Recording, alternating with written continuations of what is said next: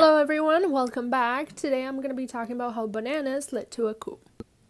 Now, I know that what I just said doesn't really make sense, but bear with me. Okay, so I'm going to take you back first to 1954 Guatemala.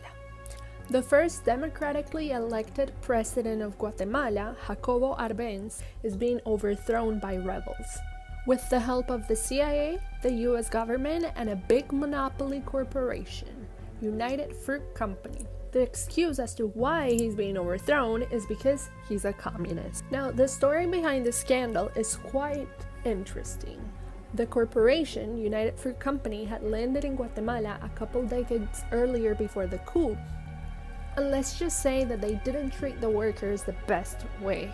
They used to give them vouchers for pay instead of actual money, and then the vouchers would only be used in the plantation stores. Therefore, they couldn't use it like regular money. This obviously led to a lot of revolt and unrest, but the government, bribed by the company, would shut down these revolts aggressively. The government itself was pretty disappointing. Essentially, after Spain left and Guatemala was no longer a colony, a corrupt series of politicians took over. This was mostly because of the small, white elite left over of the Spanish rule. And this elite controlled politics and the economy. So when United Fruit enters Guatemala, Guatemala is in a very burnable state.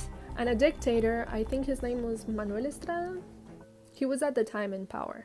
He was like kind of wacky. He used to be very cruel, a little too aggressive, and he used to build like Roman temples in Guatemala. So of course, United Fruit Company had an easy way bribing the government, buying land for cheap prices and avoiding a lot of taxes. So as I said before, United Fruit Company was very powerful in Guatemala. And then if we fast forward to the coup, Jacobo Arbenz was trying to do this land reform, and the land reform essentially was going to give land to peasants. Now, this land reform was not his original idea. Ironically enough, the idea came from the United States. United States had used a similar reform in Japan right after World War II, and the goal of this reform was to create a middle class for a wealthier economy. The way the reform worked was to confiscate unused land by corporations. This included United Fruit Company.